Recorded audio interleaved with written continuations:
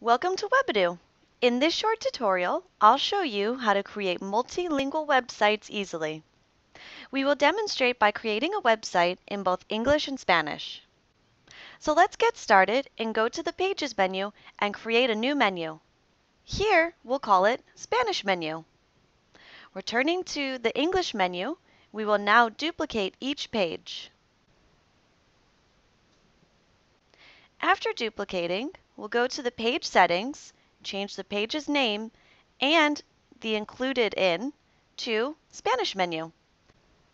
We will do this action again to each of the Spanish pages, changing the pages' names and connecting each page to their corresponding menu. Now we have two menus, the English and Spanish menu. Each now contains the pages in the respective languages. Select the English menu for the English pages and the Spanish menu for the Spanish pages from the top Properties panel.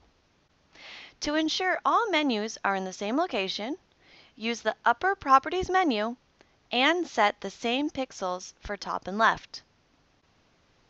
Now, after inserting the new content into the Spanish pages, we would like to link our English site to our Spanish site. There are several ways this can be accomplished. By adding a new link to the English menu and link it to the Spanish homepage, and vice versa. Or by creating a link using an icon or anything else you like.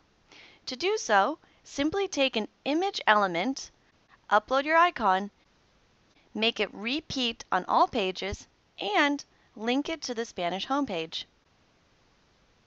Simple as that. Thanks for watching our Webydo tutorial today about how to create multilingual websites. You can check out more tutorials in the Webydo Academy video lessons. For any questions, we're always here to help.